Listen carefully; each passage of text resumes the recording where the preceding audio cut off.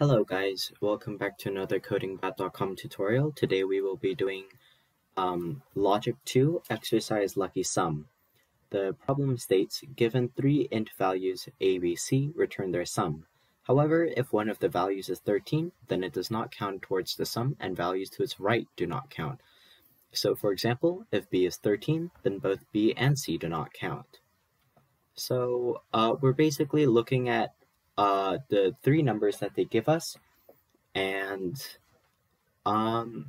if any of them are equal to 13, then they do not count towards the sum, and any numbers following after do not count towards the sum. So for instance, if a is equal to 13, then we would return 0 because we do not include a, b, or c into the sum.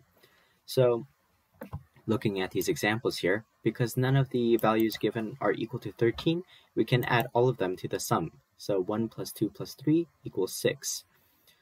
In the second example, we're given 1, 2, and 13. So we can add 1 to the sum, we can add 2 to the sum.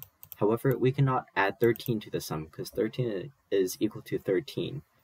So 1 plus 2 is equal to 3. Finally, we're given 1, 13, and 3. So we can add 1 to the sum, but we cannot add 13 to the sum for the same reason as the previous example. We also cannot add 3 to the sum. This is because the problem states that any number following 13 cannot be added to the sum. So first thing we want to do is we want to create an integer variable called count, and we will make it 0 for now. So all we have to do is take that same thought process and put it right into Python. So are we checking, is a equal to 13? If it is, then all we have to do is return count, which would equal 0 in this case. If not, then we will add a to count. Continuing on, is b equal to 13?